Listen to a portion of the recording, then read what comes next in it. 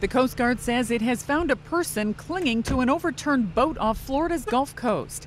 But it's not immediately clear whether it's the same boat that was carrying 2 NFL players and 2 other men.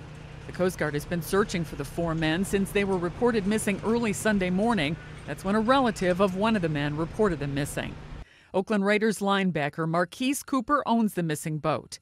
Cooper, Corey Smith, a Detroit Lions free agent defensive end, and 2 former University of South Florida players had set out on a fishing trip. Rescue efforts had been hampered by rough seas and weather, but the harsh conditions subsided on Monday.